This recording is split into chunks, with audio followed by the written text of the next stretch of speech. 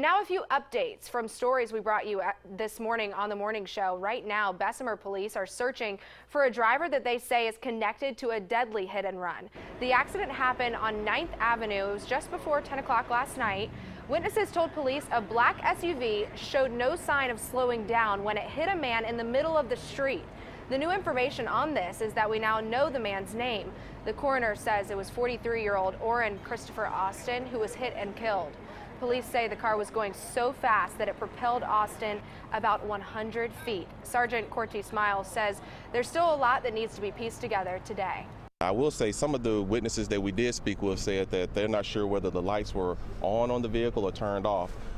Basically, they could have also been knocked out, so they're not really sure at this time. Police are looking for that black SUV, which is possibly a Mitsubishi. If you have any information, please call Bessemer Police Department.